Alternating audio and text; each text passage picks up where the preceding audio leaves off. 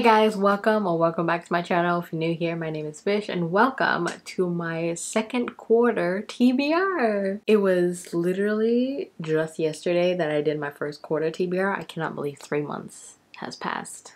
This is insane. But you know what? Onwards and upwards. So this quarter, April, May, June, in Australia, it is autumn at the moment. We're going into winter, my favorite season. Today when I'm filming this, it is actually rainy and gloomy outside and I think it's going to rain. It's cold. The last few days has been like rainy but humid.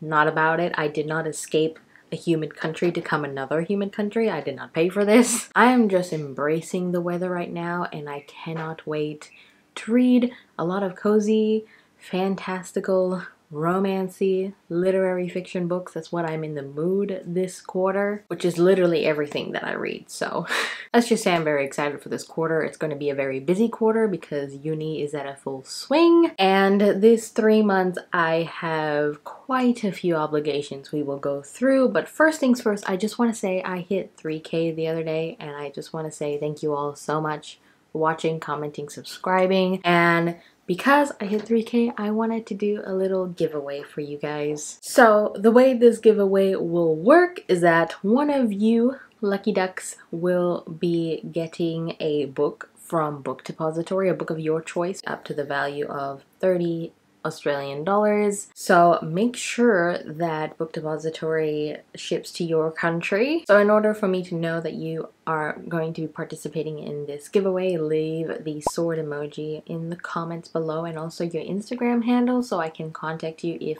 you win. All the instructions will also be in the descriptions if you want to have a gander, go on ahead. But yeah, I'm excited for this giveaway. So this giveaway will run for a week from when this video is posted. I will leave the date here when it will be closed. So yeah, again, thank you all so much for letting me have this platform. I am eternally grateful. So let's get on with the TBR video, shall we? Alright, first things first, let's go through my priorities for this quarter. I have quite a few, so let's go with my channel buddy read first. So if you don't know, I have a channel buddy read. Every month we read a book, usually it's a series, and this quarter we're going to be starting a new series. So from April to July, we will be doing the Dandelion series by Ken Liu, with the first book being The Grace of Kings by Ken Liu. I am in love with this cover. I'm so glad they had this cover change. The spines all together are gonna look so beautiful, and I really hope I love this series so I can have all of them on my shelves. So in April, we'll be starting with Grace of Kings. In May, we will be doing The Wall of Storms. And in June, we'll be doing The Veiled Throne. And in July, we'll be doing Speaking Bones. But for this quarter, those are the 3 books that I'll be reading for this quarter. Also, I do apologize if you hear rattling. There's wind. The windows are rattling. I apologize. So for the Dandelion Dynasty, I have a bunch of wonderful co-hosts. So I do have Abby from Abby Salter, Sam, whose Instagram is Tome Tower, which will be linked down below, Charmaine, whose again Instagram will be linked down below. We have Joanna from Joanna Souza and Stephanie from Stephanie's Bookverse. I am so excited for these co-hosts. Some of them are the usual, some of them are new faces. I cannot wait to talk to them about The Grace of Kings and so on and so forth. So for the live show for The Grace of Kings, at least, will be on May 7th around 11 a.m. EST, 4 p.m. BST. This is a tentative date. If there's any changes, I will post them on the Discord, which is again linked down below if you want to join this discussion. Next, we have some Patreon things. So I run a bi-monthly book club for the David tier and the Greenbone tier. So for March and April, we will be reading Once There Were Wolves by Charlotte McConaughey. I think that's how you pronounce it. Sorry if I didn't pronounce it right, but Once There Were Wolves, this is a thriller. I know this takes place in Scotland. There's going to be wolves. There's a murder mystery. It's going to be such a vibe, and I am very excited to get to this and discuss this with my patrons in April. So for May and June, we haven't quite decided what book we want to read yet, but here are the options. We have The Ivory Key, we have Bunny, we have The Thursday Murder Club, and Piranesi. So these are the options. The poll on Patreon will be up either now or soon, and we will decide what we're gonna read. So one of these books will be my May and June read. And the next thing I have to read for each month is my green bone pick, which is the highest tier. My green bones get to recommend me a book, and I put them in this little mug jar thing, and each month I pick out a book and I will do an exclusive reading vlog for them, spoiler or spoiler free depending on what they want. And I've been doing this for a couple of months now, and I've always done a little clip for them on Patreon, but since I'm doing a TBR video, I will pick one for April and then I'll film my little clips for the other 2 months. So let's pick the book for April, shall we?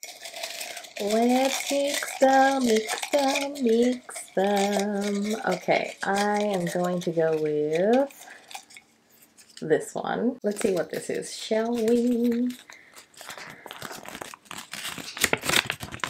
The Switch, which is Tara's pick. This is great because I have a lot of series and stuff on here, so a romance will be great to break this all up. Let me just grab the book. So we got The Switch by Beth O'Leary. This is a standalone romance. I know it's to do with a girl and her grandmother, and they kind of switch places, so they have different lifestyles. I'm not too sure, but I think it's going to be fun, it's going to be quick, and I'm excited. And I'm going to be doing a reading vlog for this for my green bones. So thank you so much, Tara, for picking this for me. I am very excited to get to it. I'm not gonna lie, I'm glad I got the Switch because I know Assassin's Apprentice is in there, and I'm not quite ready to start my Realm of the Elderlings journey just yet. But you never know, I might pick them in either May or June, and I'm terrified. The last Patreon thing that I want to mention is for all my patrons, and that is the Mass Along. So we have been talking about reading Sarah J. Maas's backlist. I've been wanting to reread them because I read Crescent City, and now I just feel like rereading some of her works. So we're going to be starting with the Throne of Glass series in April. So we're going to be starting with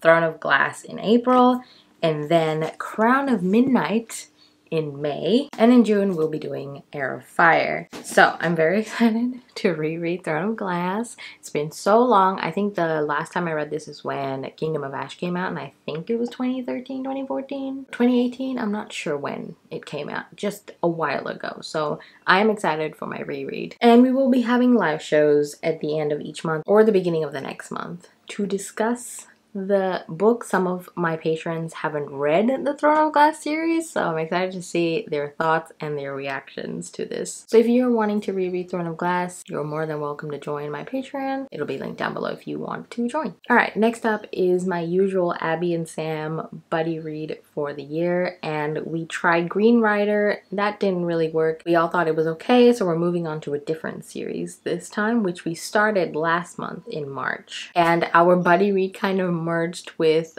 another buddy read. So we have Evie, Jolene, and Sarah from Sarah Reads all doing the Seven Waters series, and we're doing live shows with them. I will link all of their channels down below, and also the live show for the first book, which is Daughter of the Forest by Juliette Marillier. And I'm not sure if the live show's already been done or not, but I will link the live show nonetheless so you guys can check it out. I absolutely loved Daughter of the Forest, and I cannot wait to continue. It's a multi-generational story, I believe, and I read this during the Magical Readathon, which I did vlog, so if you want to check out more of my thoughts, I will also link it. So that means in April I will be reading the second book in the series, which is Son of the Shadows by Juliette Marillier, and then in May I'll be reading the third book, which is Child of the Prophecy, and in June I will be reading the fourth book, which is Heir of Seven Waters. I'm not too sure if we're doing live shows for all of these, but I'm excited either way to be buddy reading these with Abby, Sam, Evie, Jolene, and Sarah. And finally,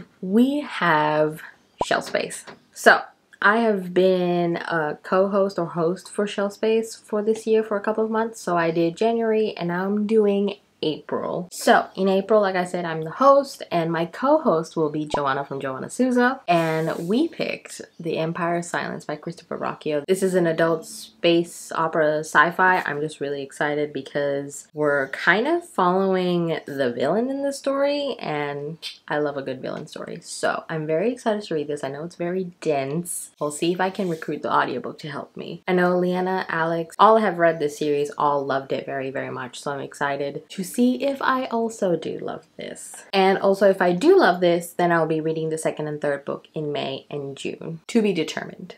we'll see what happens. And another thing I just want to quickly mention, I'm supposed to have read this in March, but because we had to push our live show date to the end of April, so I will be reading it towards the live show, and that is Dreams of God and Monsters by Laini Taylor, which is the channel buddy read for January, February, and March. We did the Daughter of Smoke and Bone trilogy, so I'll be reading this as well in April. And spoiler alert, I'm loving the series, so I cannot wait to see the conclusion for this series.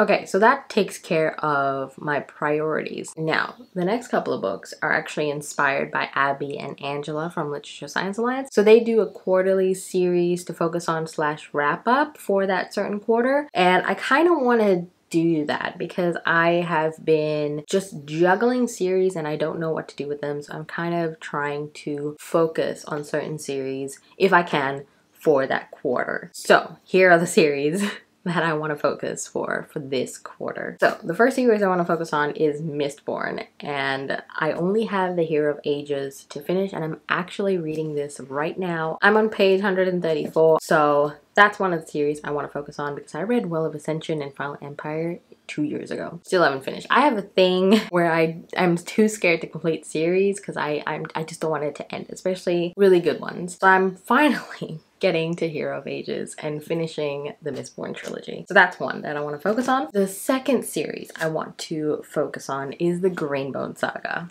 One of my favorite series. Still haven't read Jade Legacy, but I have been rereading Jade War. You can even see my bookmark there. So I want to continue my reread of Jade War and then finish Jade Legacy. I will definitely be doing a spoiler vlog for this, so you can look forward to that. I am very, very scared to finish this series. That's why I haven't finished it, because I'm terrified. And the last series that I kind of want to focus on, because I already have a lot of series in the go. Like I'm starting the Dandelion Dynasty, I'm finishing up the Daughter of Smoke and Bone trilogy, I am in the middle of the Seven Waters series by Juliette Marillier, and I'll be starting the Sun Eater series. So I have a lot of series in the middle. So this is a maybe that I might focus on. So this series is a maybe, but the Poppy War trilogy. So I have read the Poppy War before and I want to reread it because it's been quite some time. I actually have a vlog on this, spoiler free, if you want to check out my thoughts. It'll be linked up above.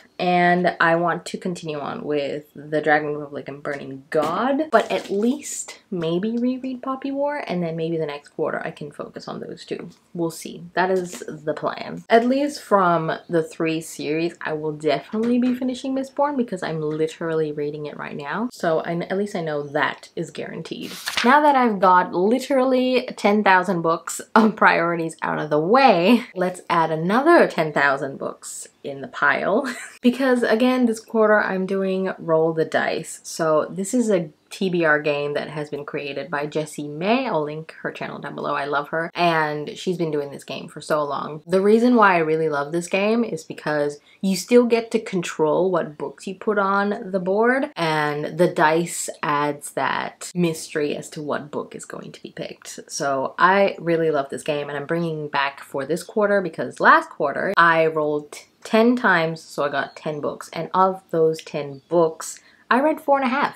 Which is not bad because these 10 books are literally just a kind of pile of possibilities. So if I want to break from my priorities, I can pick from this stack. I read 4.5, half because one of the books I've read halfway and then I put it down just because I need to move on to a different priority, not because I wasn't liking it. So I really enjoyed that process. So we're bringing it back this quarter. So if you don't know how this game works, it's really easy. You have 12 books, depending on the dice you have. If you have just a 6-sided die, you pick 6 books. I finally got a 12-sided die, so we'll be using that because last quarter it was a mess. I couldn't get a 1 because I used 2 6-sided die. I just got a 12-sided die this time, so it'll work. But anyway, you have 12 different genres of purpose in my case, and you put each book in those categories and you roll the dice. When whatever number lands on, you pick that book to read, and then from that 10 books that I've selected, I will mood read around them, and it's great. So I'm not going to continue from the board from last quarter. I actually put back the books that I haven't read back on my shelves because I'm very much in a different mood this quarter. I've just added some books, taken off some books because some of them I've read and stuff. So I have made a new board. So without further ado, let's just get into the rolls.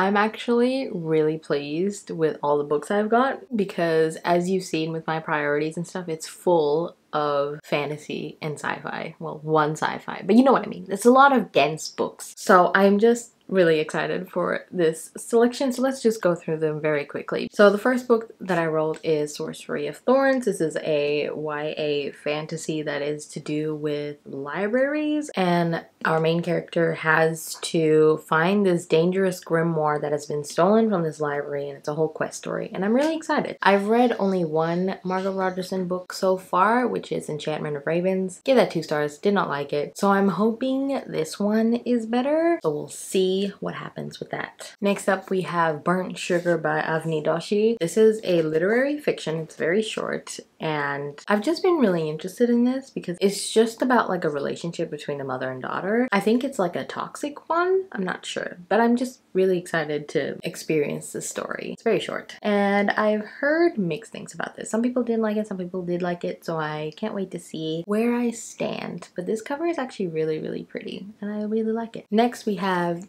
Plain Bad Herons by Emily M. Danforth. Again, love this cover so much. This is a thick boy. And this is one of the books that I want to read in 2020. I have a whole list, and this is one of the books on that list. This is a horror thriller book, but also kind of literary fiction, I think. And I think it might go back and forth between 2 timelines because you have a tragic accident during the 1900s in a boarding school, and then you have the present where that tragic accident is happening again when the boarding school is reopened, and there's a secret society. I'm just loving the gothic vibes here. This will be perfect to read, as I said, during this wonderful autumn weather we're having. I can't wait to read this. Then we have The Keeper of Night by Kylie Lee Baker. This is another YA fantasy. Christine from the Roomies Digest absolutely loved this when she read the arc, and obviously when Christine says jump, I jump. So I got this. I'm very excited to read this though. Our main character is a Shinigami who is a reaper in the Japanese myth, and she has to go to the goddess of death to prove herself worthy. There's monsters, death, still loving the vibe, and it's a relatively short read, so I'm excited to get to this as well. Then we have Project Hail Mary by Andy Weir. This is an adult sci-fi book, and I think our main character loses his memories because he was on a mission and something happened during that mission he just can't remember, and I think he's just trying to recover those memories, and we're trying to find out what happened. And I'm really excited for that because I love like that amnesia trope, and then you're trying to find out what happened to him. I'm really looking forward to this. I have the audiobook for this as well, and I know the audiobook is really good. I've read The Martian before by Andy Weir, and I really liked it. Didn't love it, but I really liked it, and I've heard wonderful things about this. Then we have Electric Idol by Katie Roberts. So this is an adult romance, and it is the sequel to Neon Gods, which is the first book to the Dark Olympus series, I believe, and this one is following Persephone's sister Psyche, and it is her romance with Eros. So I'm very excited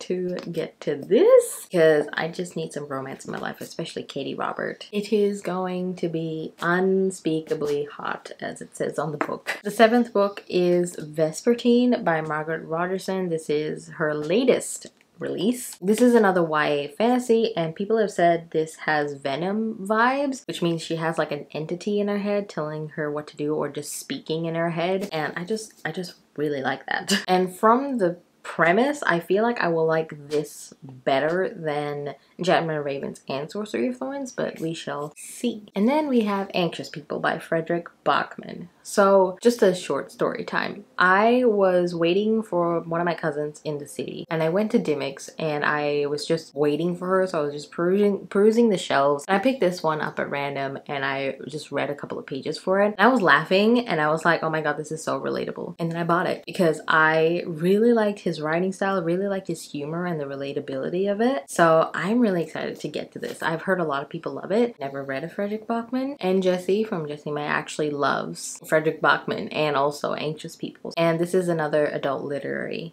fiction, I believe. The second last book, which is making its reappearance, which is Small Favors by Erin A. Craig. This is definitely going to have the spooky autumn vibes that I'm looking for. So we have this village which has a dark forest full of monsters and devils, and our main character has to figure out what's going on and fix it. And I'm just excited for the atmosphere of this because her first book, House of Salt and Stars, had an amazing atmosphere. So I'm excited for that here as well. This is a YA fantasy, by the way. A standalone one, I believe. And last but certainly not least is The Love Hypothesis by Ali Hazelwood. Again, I need some romance in my life, so I'm excited for this because the last quarter I read Beach Read, The Spanish Love Deception, Get a Life Chloe Brown, and Take a Hint Annie Brown. All of them I absolutely loved, especially The Spanish Love Deception. I loved it so much. But anyway, I am very excited to add this to the pile of possibilities because I want to see what the hype is about. I'm really hoping I love this like everyone else, but we'll see what happens. I just know it's a STEM romance. I myself was in the STEM industry before I moved to the arts, so I'm very, very excited to see how that plays a part in this romance. Alright, so those are all the books I hope to get to in April, May, and June. Those were a lot of books, I won't lie.